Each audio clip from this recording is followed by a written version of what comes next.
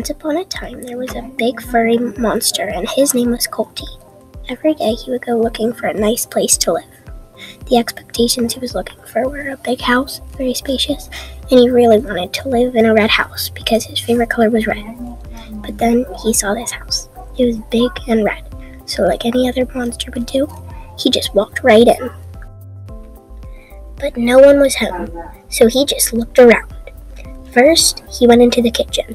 He saw a huge table, big chairs, and yummy soup. But he was not hungry. So he went into the living room. He thought the living room was so boring. And that's when he went upstairs. He said to himself, "This place sure is big." But when he went upstairs, he saw a bedroom. So he went in. He saw blue walls and a red bed. He thought that the bed was for him, so he took a long nap. But when Colty woke up, he heard something.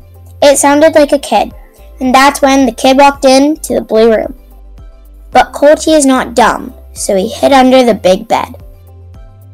About 2 hours later, the kid got up and started playing with his toys. But Colty was desperate to do the exact same thing.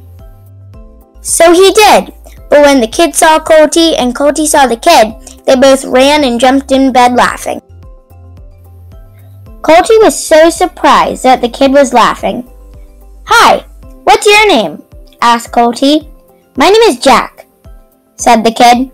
"Hi Jack, my name is Colty." And so all night, Jack would be laughing and laughing because Colty was trying to eat his toes. But don't worry, it didn't happen. Then it was morning. Jack was worried, and so was Colty, because Jack had to show his mom and dad that he had a monster staying in the house. So they just went for it. "Mom, I have something to tell you," said Jack. "I have a monster." But Jack's mom and dad just laughed. Then Colty came out. But then something happened. Jack's parents weren't scared, because they were the ones who got Colty.